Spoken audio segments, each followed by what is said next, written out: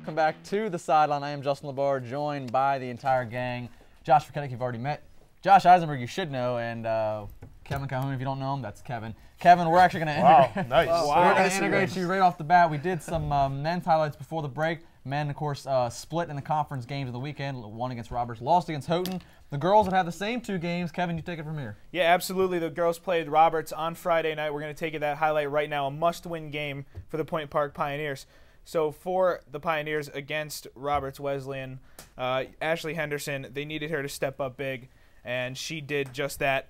Henderson, early on, hits a three off the dish from Ashley Hayes, and then it's Heather Swedish's turn to feed Henderson. Henderson from deep. She's got it. And then Ashley Bergman chipping in. She hits a big three. But you know what? Roberts Wesleyan not going away without a fight. Lindsay Beckwith, she's going to drive, and she's going to put it up off the glass and good. But Henderson, too much in the first half for Roberts. Hits a nice jumper there. Farney on the inside for Roberts Wesleyan, 2 points.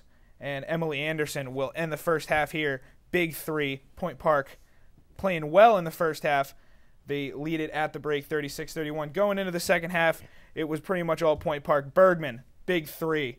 And then it's going to be Brittany Wilson on the inside, the junior from West Mifflin with 2. And then Beckwith trying to keep the Roberts Wesleyan in the ball game, hits a 2. But Henderson, too much, hits the 3, 73-51. Point Park took that ball game on Friday night.